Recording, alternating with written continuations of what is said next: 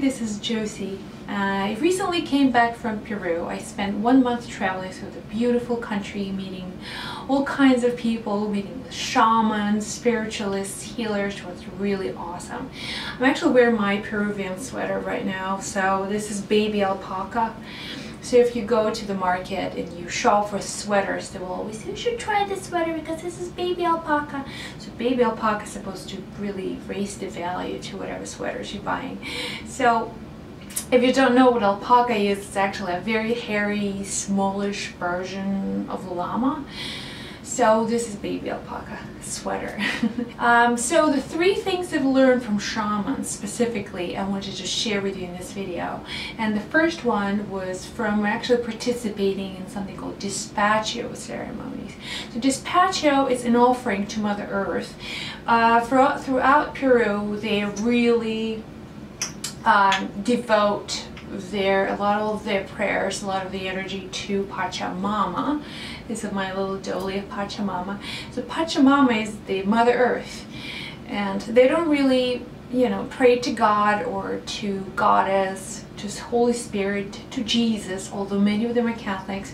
They always pray to Pachamama. So the shamans, the core devotion and the center of the altars would always be Pachamama. All their prayers, there could be 100 prayers, but they all will be brought in to Pachamama, and whatever the offering is, for the weather, for the harvest, for the personal thing, whatever they're asking, that's who they ask is Pachamama.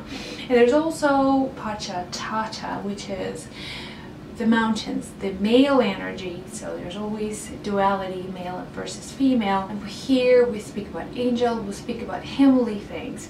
But their goddess, actually, it's not in heaven, it's right here and right now. You're standing on it. Everything you want can be provided to you by Mother Nature, by the earth.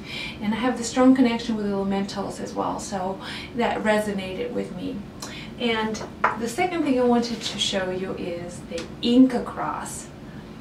The Inca cross has 3 symbols on it.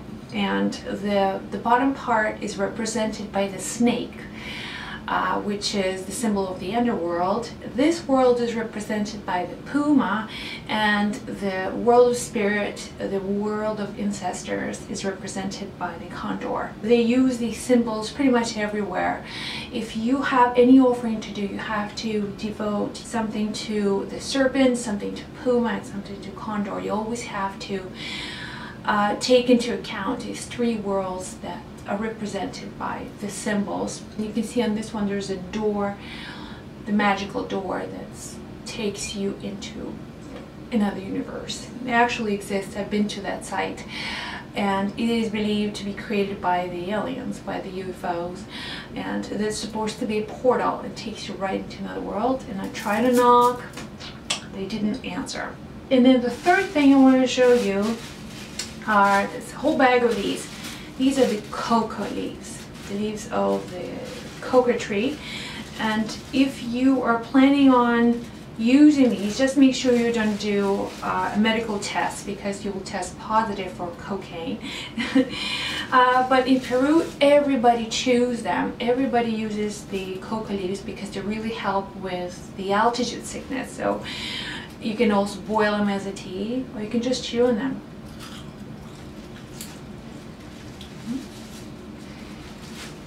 So they even have the pictures of Jesus Christ on the cross doing kind of this, and the theory suggests that actually Jesus is chewing the cocoa leaves.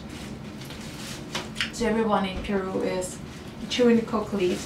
So when they're doing the offerings, what they will typically do, they will choose 3 cocoa leaves, 3 good ones. You're supposed to really wish for whatever your heart's desire is. Wishes, to the cocoa leaves, and they will be used as an offering to Mother Earth. You can use it on the altar, you can just throw it in nature, but first, you have to breathe in your heart energy onto the leaves.